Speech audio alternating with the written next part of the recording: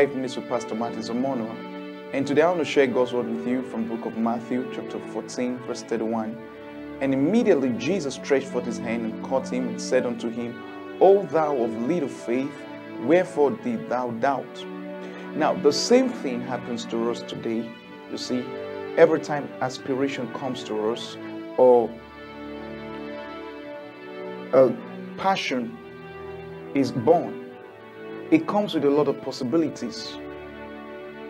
It comes with a lot of excitement because of the profits that you're guaranteed by looking at that idea from within you as you draw it out, as you write it out.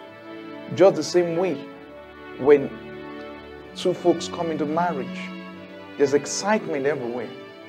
And along the line comes challenges. Just like in the idea, challenges are born. Financial requirements, some limitations comes in. You might have set up right in the right location and everything seemed right, but you can't just tell what is going on, and suddenly the room to begin to lose confidence in that which you once believed in comes in. Now, what did Jesus say to Peter?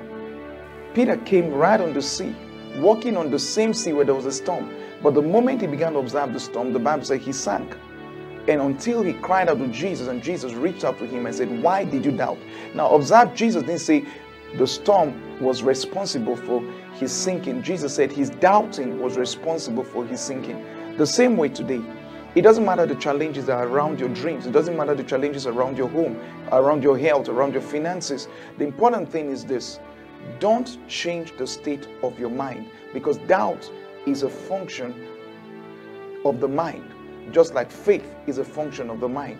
So you don't give room to that doubt. You don't give room to changing your opinion, changing your approach, losing your passion because of what the environment seems to be suggesting to you. You've got to put in more faith and trust that there is grace at work in you.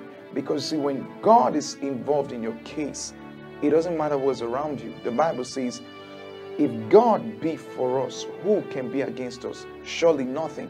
Not even the circumstance, not the government of any society, not the challenges around can be against you if God is for you. So have that in focus today as you face today's activities, that God is for you and you cannot fail. Wherever you are right now, before I pray with you and bless you, you've not made Jesus the Lord of your life, I want you to say this word with me. Dear Father, I receive your forgiveness. I receive eternal life which you give. I confess Jesus as Lord of my life. Thank you for saving me in Jesus' name. Wherever you are right now, I want to pray for you. I declare that today is blessed for you. I declare your going out and your coming in is blessed. Today your vision is cleared in the name of the Lord Jesus Christ. Infirmities are taken away from you in the name of Jesus Christ. Weakness of vision is perfected right now. I declare that you have a sound mind and a bold spirit, and you're not a quitter in the name of Jesus Christ. Today will turn out well for you, and you're going to have a blessed, full day. In Jesus' name, I pray. Amen. I'd like to know what today's broadcast has done for you.